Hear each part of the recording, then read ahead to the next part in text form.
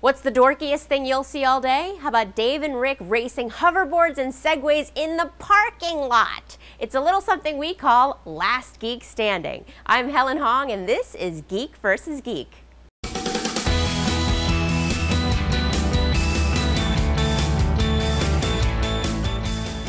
Guys, the fire alarm is going off because you have brought us a fire hazard. Well, I can see how you might think so. And in fact, there's a lot of concern with the hoverboards bursting into flames. Yes. And we've seen them on YouTube and that sort of You thing. You can't bring them on planes. So, Rick, happy birthday. Do these come with flame retardant shoes? No, actually, some of these hoverboards are more fire susceptible than others, right?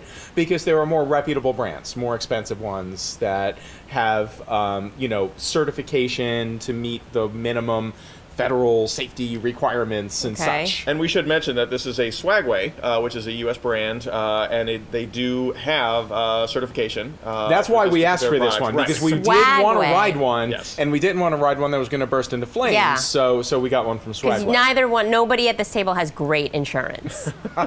Wait, insurance? What is that?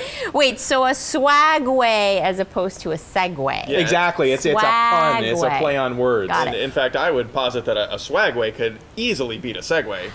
You don't say. At going fast or rolling. Is that a challenge that I just heard? Well, do you have a Segway? Swagway versus Segway. I sense a race in the parking lot. Let's go. All right.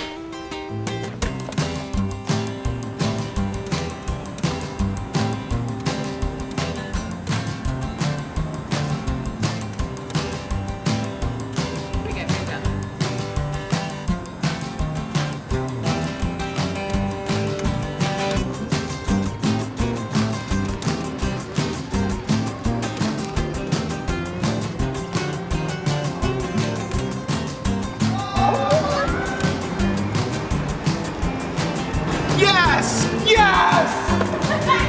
Segway wins!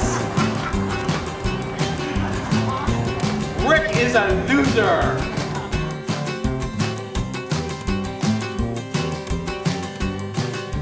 That's it for now. Let us know what you thought of me in a poodle skirt. Actually, don't. But let us know your other thoughts at tech@eHow.com and like our Facebook page.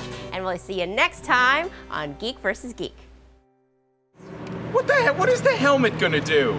It's cracking your head. It's backwards.